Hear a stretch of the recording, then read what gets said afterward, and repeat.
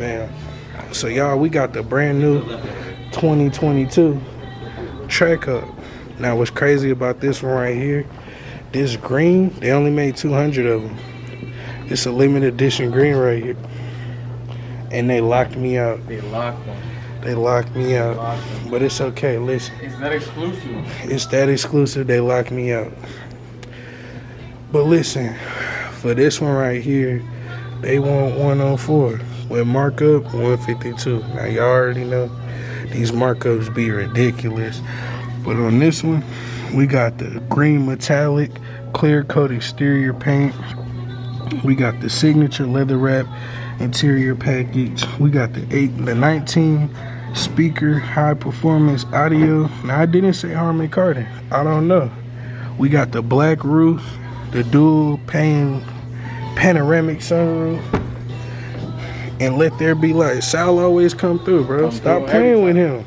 Every time. So it is Harman Kardon for sure. Now, as y'all can see in the Trackhawk, bro, this is like a Challenger SUV right here to me. Y'all see the Jeep on the steering wheel. Now, this dash is different. It's blue, but it still do the 200. You feel me? And obviously, we got the infamous screen right there with the legendary shifter. Something I like about this one right here, you got the dial right here for track, sport, auto, snow, all of it. Even tow. So y'all, if y'all like what y'all see, y'all gotta come up here and check it out. The front seats got memory seats, so you can select your seating position. You got the carbon fiber throughout the dash and the car, on the side panels and whatnot. You got your leather wrap seats. Now y'all gotta check out this trunk. Y'all see these? The trunk? Show them the trunk. Gonna show them the trunk. Look how it opened up.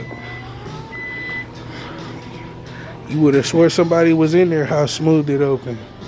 As y'all can see, we got the speakers back here, and this is all just a luxurious suede feeling, you know what I'm saying? And this is the perfect SUV to come get from my boy Sal. Y'all can see we got the quad exhaust on the bottom. Now y'all, this car right here got all of the features that you need and the sportiness. As you can see, this one got yellow brake calipers. RIP to my dog Young Dolph. I feel like they brought this out because of him for real.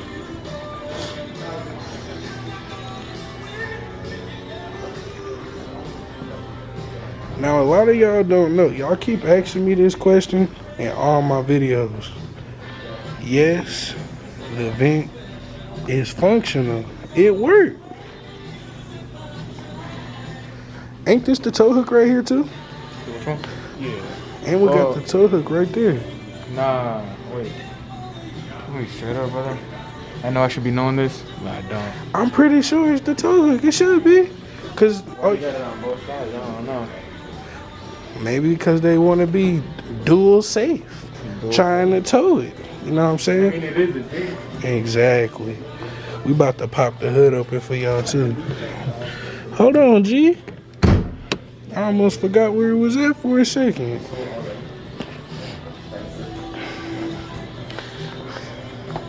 Now, y'all, this is my first time opening up the Trackhawk.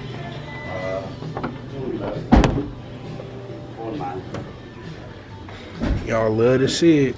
That Hellcat supercharger right there. I like how y'all always got the purple fluid too. Yeah, that make it a little different. That make it pop. So come by, put an oil catch can in it, upper and lower pulley, and y'all good. No, I'm just playing.